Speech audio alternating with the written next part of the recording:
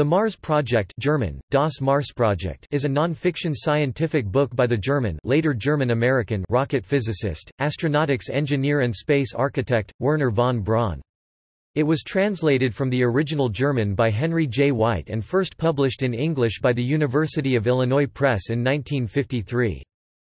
The Mars Project is a technical specification for a manned expedition to Mars. It was written by von Braun in 1948 and was the first technically comprehensive design for such an expedition. The book has been described as the most influential book on planning human missions to Mars. Topic: Background. Wernher von Braun developed a fascination for interplanetary flight while he was still at school in Germany. In 1930 he went to university in Berlin to study engineering, and there he joined the Spaceflight Society and later worked on the design of liquid fuel rockets. Shortly before the outbreak of World War II, von Braun was recruited by the German army to assist in the building of long-range military rockets. He became technical leader of the team that developed the V-2 rocket. As the war drew to a close in early 1945, von Braun and his rocket team fled the advancing Red Army, and later surrendered to American troops. Von Braun and his scientists, plus 100 volts-2s, were shipped to the U.S. Army's Rocket Research Facility at Fort Bliss in New Mexico. In 1948 the U.S. Army's V-2 test program was completed and von Braun used his spare time to write a science fiction novel about a manned mission to Mars. He based his story on comprehensive engineering diagrams and calculations, which he included in an appendix to the manuscript.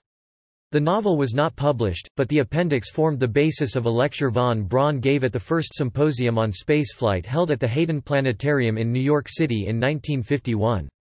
The appendix was also published in a special edition of the German spaceflight journal Weltraumfahrt in 1952, and later that year in hardback by Umschau Verlag in West Germany as Das Marsprojekt.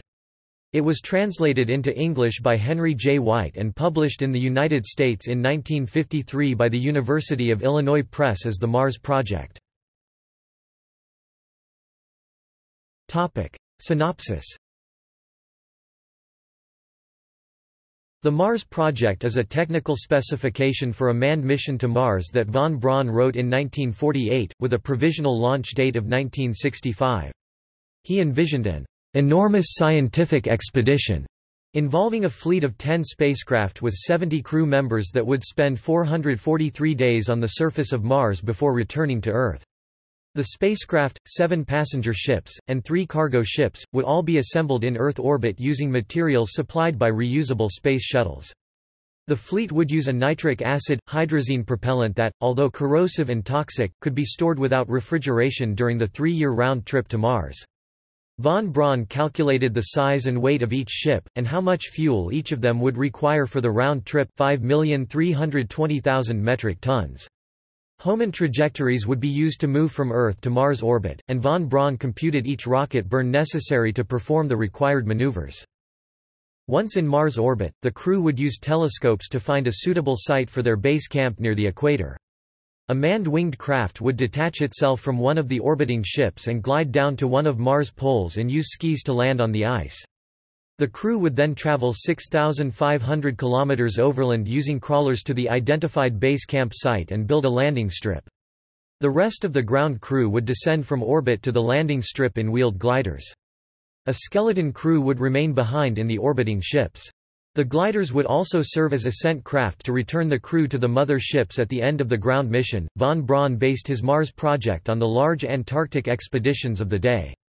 For example, Operation Highjump 1946–1947 was a United States Navy program that included 4,700 men, 13 ships and 23 aircraft. At the time, Antarctic explorers were cut off from the rest of the world and the necessary skills had to be on hand to deal with any problem that arose. Von Braun expected the Martian explorers to face similar problems and included a large multi-disciplined crew in his mission, as well as multiple ships and landers for redundancy to reduce risk to personnel. Shortcomings. In his introduction to the Mars Project, von Braun stated that his study was not yet complete. He said that he had omitted the details of some topics that would need to be addressed further, including the eccentric orbit of Mars, interplanetary astronavigation, meteor showers, and the long-term effects of spaceflight on humans. There are other shortcomings in the Mars project that von Braun could not have anticipated in 1948. He had not planned on any unmanned exploratory missions to Mars taking place before the first manned expedition, and he had not foreseen the technological advances that would take place, or the development of robot spacecraft. It was not until 1965 that the unmanned Mariner 4 spacecraft found that the density of the Martian atmosphere was only one-tenth of what had been estimated, making it clear that the huge winged gliders planned by von Braun would not have had enough lift to be able to descend safely onto the surface of Mars. The danger of high-energy solar and cosmic radiation beyond low Earth orbit was not known in 1948. The Van Allen radiation belts that protect Earth from solar radiation were discovered only in 1958, and von Braun did not plan for the protection of the crews from such radiation, whether in space or on the Martian surface. Influence. The Mars project was the first technical study on the feasibility of a manned mission to Mars, and has been regarded as the most influential book on planning such missions. Mark Wade wrote in Encyclopedia Astronautica, "What is astonishing is that von Braun's scenario is still valid today." Between 1952 and 1954, one of America's most popular magazines, Collier's, brought von Braun's ideas to the attention of the general public when they published a series of 8 articles on space flight and exploration. Von Braun contributed to many of the articles, which were illustrated with paintings by space artists Chesley Bonestell and others. The success of the Collier's series made von Braun a household name, and he appeared on several TV shows. He also collaborated with Walt Disney and appeared in 3 episodes of Disney's Disneyland TV program. The 2 other shows that featured von Braun were Man and the Moon and Mars and Beyond. In 1956, von Braun revised his Mars plan and scaled down the size of the mission to 2 ships and 12 crew.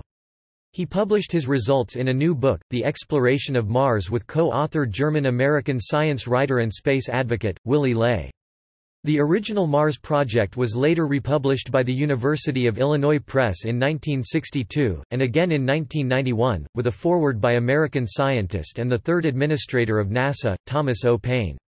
Von Braun's unpublished science fiction novel from 1948 was eventually published in Canada by Apogee Books in December 2006 as Project Mars, a technical tale. It included his technical papers on the proposed project and paintings by Chesley Bonestell. This version included updated mathematics by Ernest Wilhite and was edited by retired U.S. Space and Rocket Center archivist Irene Wilhite. References.